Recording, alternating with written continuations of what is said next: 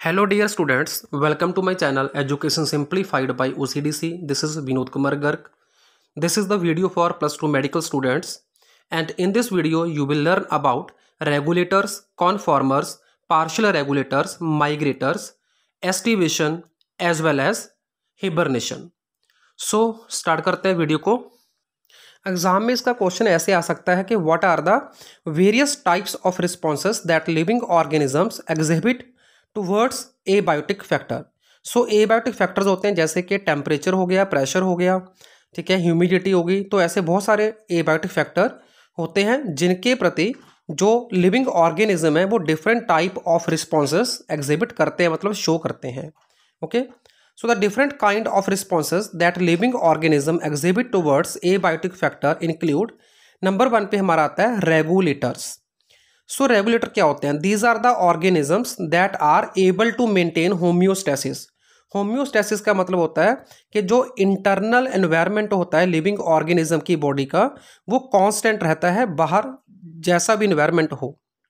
Okay, by the physiological means ensuring constant body temperature as well as osmotic conditions। osmotic condition मतलब जो water और salt का balance होता है उसको हम osmotic condition बोलते हैं, ठीक है। तो रेगुलेटर वो ऑर्गेनिज्म हो गए जो अपने इंटरनल एनवायरनमेंट को कांस्टेंट रखते हैं, बाहर जो मर्जी चेंज होती रहे। तो बाहर की चेंज के प्रति अपने एनवायरनमेंट को कांस्टेंट रखने वाले ऑर्गेनिज्म हो गए regulator.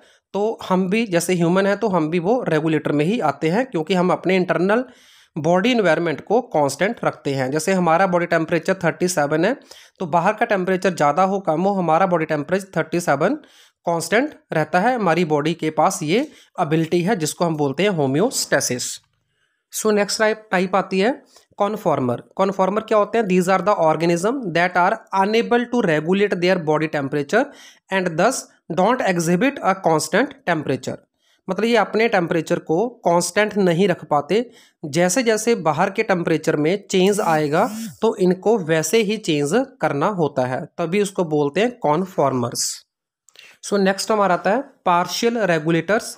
The organism with the ability to regulate but only over a limited range of environmental conditions and conform beyond that.